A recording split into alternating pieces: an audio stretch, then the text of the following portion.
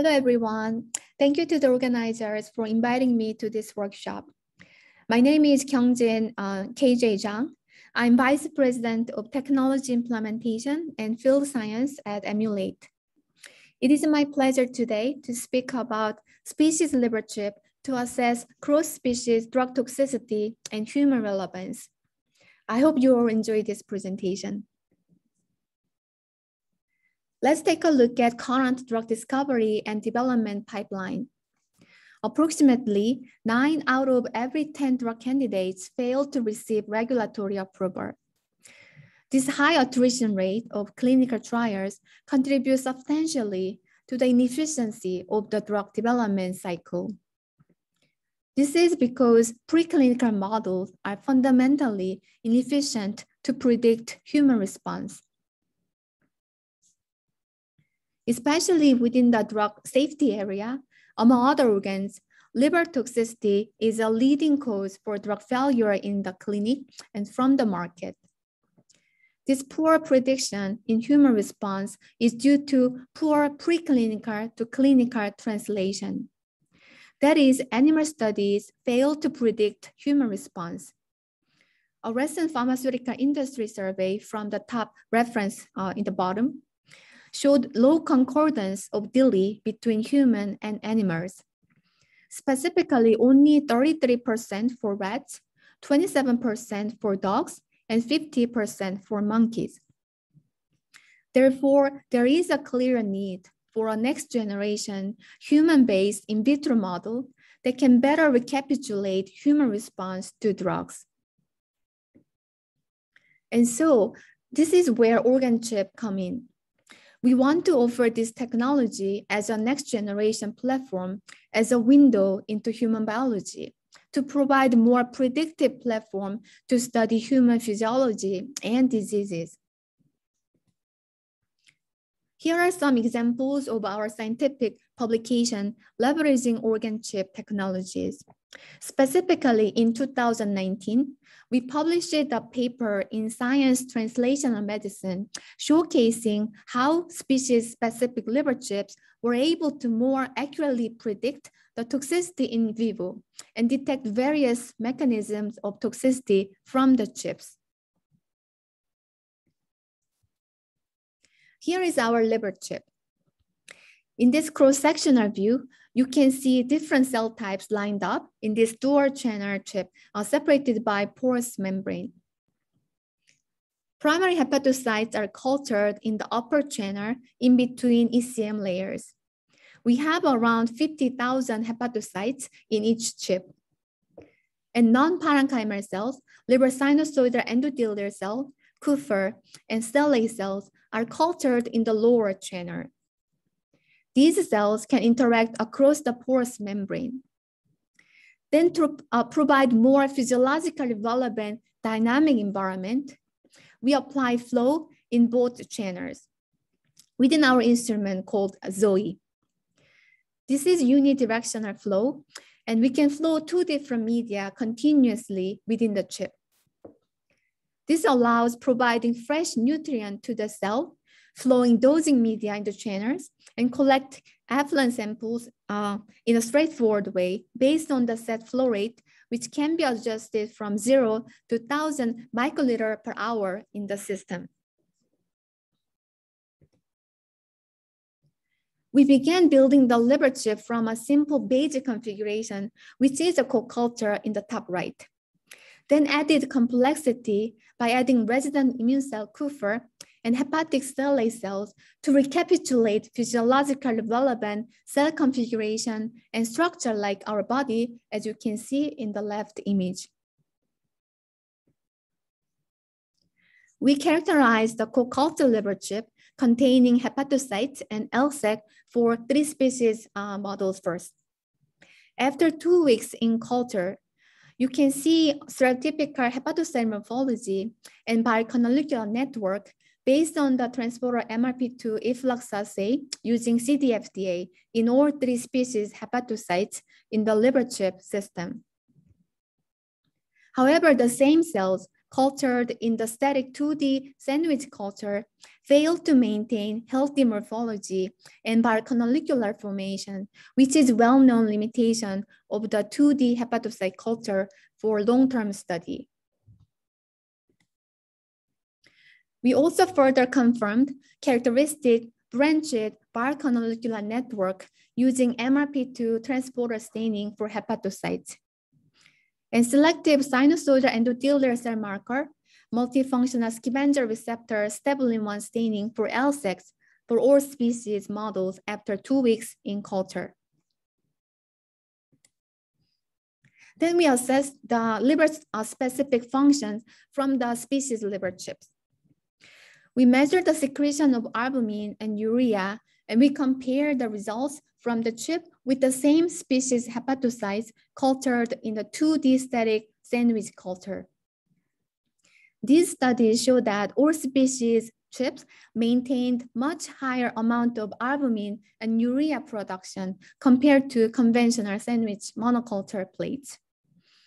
Also, the albumin level between day 7 and 14 from the human liver chip was very close to that estimated from humans in vivo, which is 50 microgram per day per million cells using in vitro to in vivo extrapolation techniques. We further evaluated the physiological relevance of the drug metabolizing capacity of the liver chip. We measured the activity of these 3 major CYP450 isoforms, CYP1A, 2B, and 3A using prototypical probe substrate. Similar to albumin urea data, CYP activity in the human rat and dog liver chips were maintained much higher level over the 14 days of culture compared to the 2D static culture plate. Also, we included day 0 freshly thawed or freshly isolated hepatocyte condition, which are the gold standard model currently used by pharma researchers. But this condition only can go very short period of time in suspension format. And these levels were quite comparable to the data from the liver chip from 2 weeks in culture duration. Then further characterization for Kupffer and Stellate cells were also performed. Phagocytotic activity for Kupffer cells were tested using latex fluorescent beads. We confirmed that these beads were engulfed by the Kupffer cell. And Kupffer marker CD68 positive staining was also confirmed from the triculture liver chip. For the Stellate cells, the goal is keeping them in a mostly quiescent stage or low level of activation in a normal condition. Then when we activated them, for example, by treating TGF-beta1 for 48 hours, we can see the activation compared to the untreated condition based on the activation marker, alpha-synuclein muscle-actin staining from the quadculture system. So after these characterization of the liver chip, we use this liver chip for drug toxicity testing and species comparison. For the compound dosing experiment, we can add compounds in both channels or either top or bottom channel under flow. Then drug transport, metabolism, various reactions with the cell can happen inside of the chip. The liver chip publication that I mentioned earlier covers these various phenotypes of daily response in detail. And I will show you 3 example data from a collaboration with J&J in this presentation. First example is Bosentan. Bosentan is a dual endothelin receptor antagonist that causes liver toxicity in humans specifically. Known mechanism of toxicity of Bosentan is inhibition of BSEP transporter, causing bile salt accumulation and inducing cholestasis in humans. When we treated Bosentan in 3 species co-culture liver chip, we saw a clear toxicity response in human liver chip based on this albumin secretion data. IC50 from human liver chip was 10 micromole, which was very close to plasma concentration of Bosentan, 7.4 micromole, that associated with DILI in humans. Then a milder effect in albumin secretion was observed in dog liver chips, but not in rat liver chips. This correlates with in vivo finding based on the FDA IND report, in which transient injury response at high dose group only in dog studies, but not in rat studies. So overall, we observed very nice correlation of response between the species liver chips and in vivo studies. Also, I want to highlight that baseline of albumin level in this graph were much higher. Also, physiological relevant level in the chip compared to 2D conventional culture. Therefore, there was a large window to capture this type of toxicity response with higher sensitivity in the chip system. Then we tested whether we could detect the mechanism of toxicity of Bosentan using the human liver chip. So in control condition, CLF, which is BSEP substrate, and CDFDA MRP2 substrate were effluxed out to biomolecular area as expected. However, when they were inhibited by the drug, in this case Bosentan, you can see intracellular accumulation of these dyes. And this is consistent with the known mechanism of hepatotoxicity of Bosentan in humans. And not only transporter activities, but BSEP protein and mRNA levels were also measured and quantified. This highlights the advantage of the liver chip in integrating mechanisms of action to functional outcome in the same model. Next two examples are the opposite case, where compounds were discontinued due to liver toxicity from preclinical species before testing in humans because of uncertainties on the clinical translation of these findings. J&J proprietary compound JNJK was discontinued because of liver toxicity, fibrosis in rats. You can see increased alpha-smooth muscle-actin staining within stellate cell from rat in vivo study.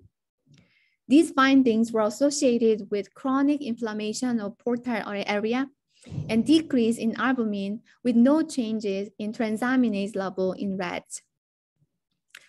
First, we tested JNJK from 3 to 30 micromole, which covers Cmax concentration from rats in the rat quadriculture liver chip.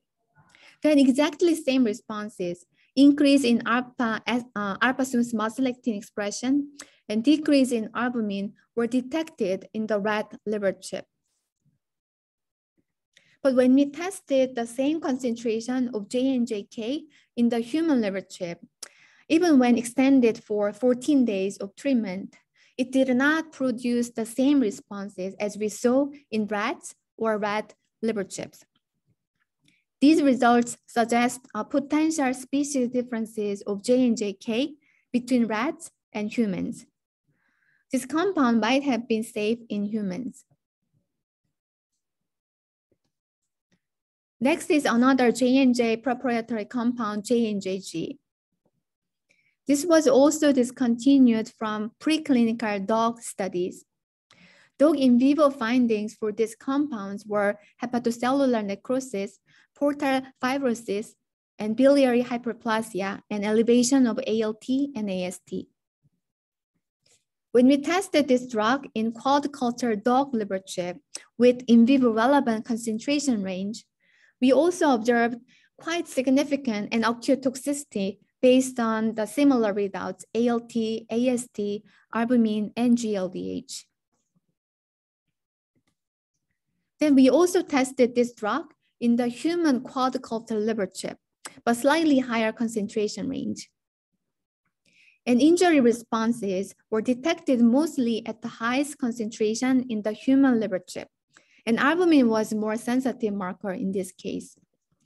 So JNJG toxicity was slightly more potent in dog liver chip than human liver chip.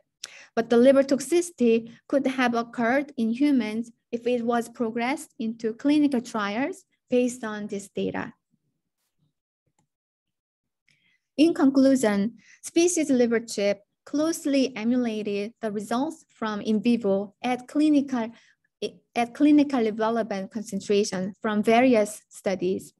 This liver chip technology can be used to predict hepatotoxicities, human risk assessment, mechanistic investigation, and biomarker discovery, and provide insights into more complex biological questions. Hopefully, this technology can contribute to reducing and eventually replacing animal testing soon. A huge thank to my colleagues at Emulate who have been in this meaningful journey, making a new era in human health together. And a special thank to Dr. Monica Otieno and Professor Don Ingber. Thank you very much, everyone.